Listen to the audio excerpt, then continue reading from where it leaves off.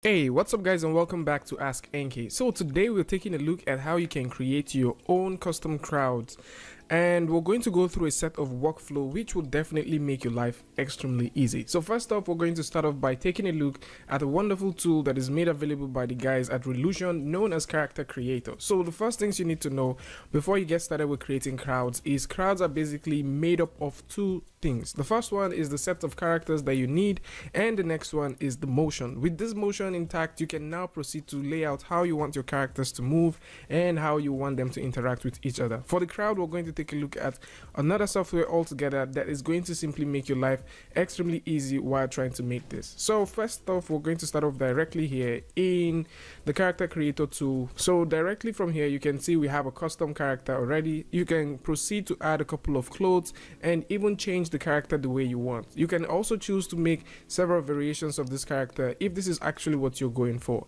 And once this is done, you can proceed to exporting this as FBX, which you can now import into ANIMA that we're going to take a look at. Now, if you don't own Character Creator, you can get Character Creator for free, which you can use to play around. But then if you actually don't have a means of getting this, we're going to talk about how you can lay your hands on this tool and have a free copy for yourself. And with that said, we can also proceed to talking about MIXAMO, where you can get free characters that you can use. The only difference with that of MIXAMO and Character Creator is in Character Creator you get to define the character that you want, the height, the width, you know, however you want your character to be. But from MIXAMO, you already have some pre-designed characters that you are only bound to work with. Alright, so right here in Character Creator, we can start making some very cool, decisions by adding hair, and we can also choose to add some sort of costume to this character. So for now, I will go through and simply add up a couple of jeans and or boxer, something like this. And once we throw that in, we can also choose to throw in a little bit of shirt. So let's find something really cool to throw directly onto this model, something quite decent. And yeah, so with this now, we can simply export this character out. But I think it's also good to give this character a set of shoes. So for the shoes, we can literally go down here and just simply pick any of the boots which we want and throw it directly into this character. And just like that, you have one cool character ready to go. You can now proceed to export this, then export this as an FBX. And just because we don't want to have unnecessary mesh, I'm going to click right here that says delete hidden meshes, which is automatically going to delete all of these meshes that we're not going to see. Of course, you can choose to keep this if you're trying to export this to do some sort of simulation where the other parts of the body would be visible, but for our own use case, we don't really want those parts. So I'm just going to check this and export this totally out. So with this done, we're going to jump right into ANIMA. So ANIMA is a wonderful tool that you can get for free in case you're trying to create your own crowds. This is exactly where we're going to get this thing started. From here, I'm going to simply assign a new project, which I'll just simply keep as project 1 and proceed to click on new. I'm leaving the scaling unit to meters. You can choose to change this however you want.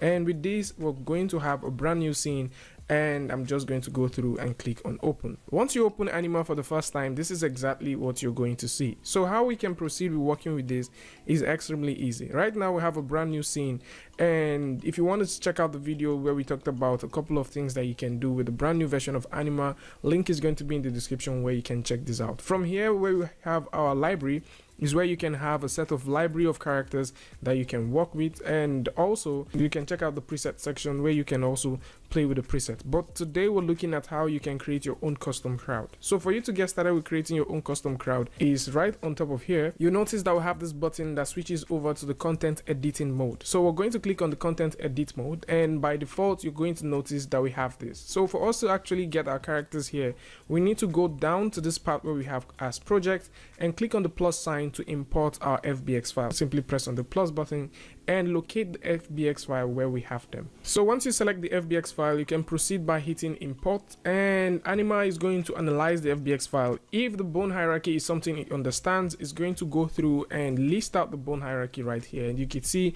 it has a whole lot of presets that it can actually read from. So this now is being recognized as a Relution preset, and we're going to simply click on yes, and it will proceed to importing this and also find a way of linking individual joints to the preset of the ANIMA files that it has. So with this done, we'll be able to have our file directly here, and we can assign certain set of motions to it. And the motions which you can assign to your file or to your character right now is actually found within the motion clip. So this is where you can test out your motions by simply clicking on individual motions and getting these things ready.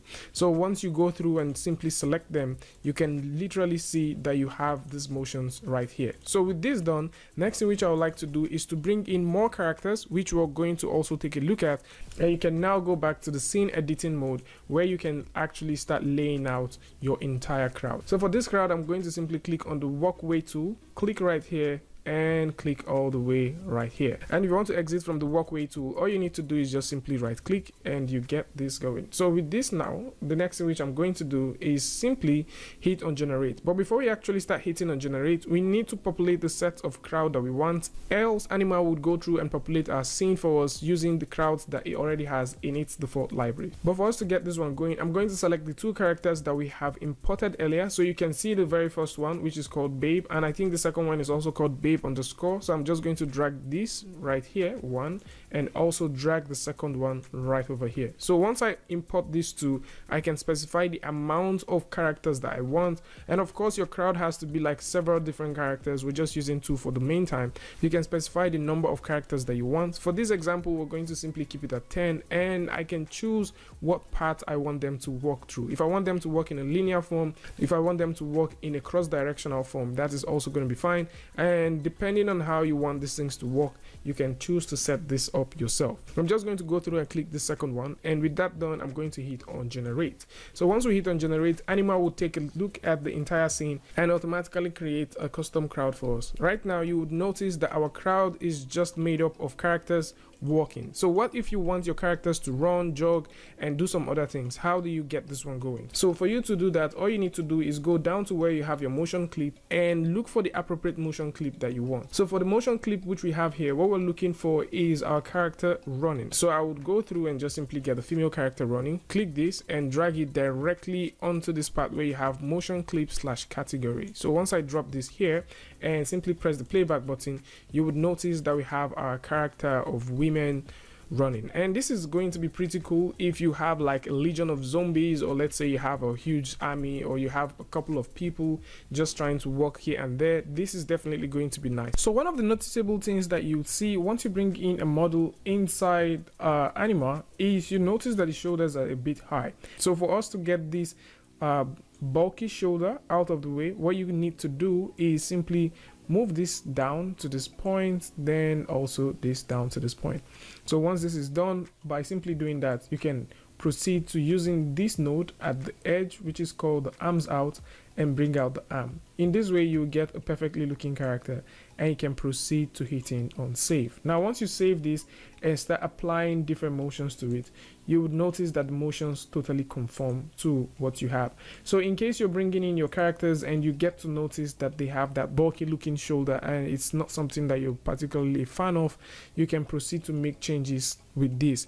And you also notice that in most of the characters it's having exactly that. Don't set up your, or don't fix the bulk by having motions applied.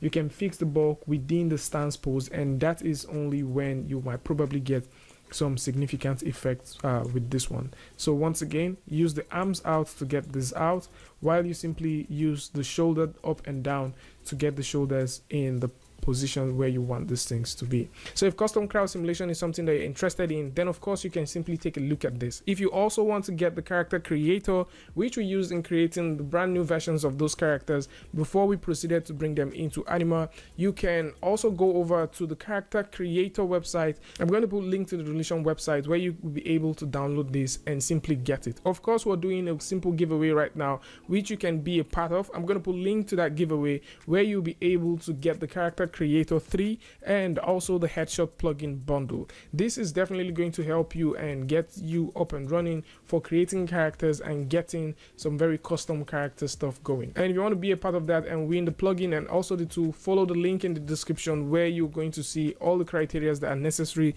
for you to be able to get this one going. And yeah, that is definitely going to be about it. I'd like to know what you guys think about this in the comment section. And of course, if you like this video or you learned something from this, you can go ahead and give it a a like, and don't forget to share with a friend. And if you're new here, it's going to be amazing for you to hit the subscribe button and also turn on notifications so that you don't miss the next video or the next update. And until I see you guys again with a tutorial update, Free Friday, Tutorial Tuesday, tips and tricks, things like this. Peace.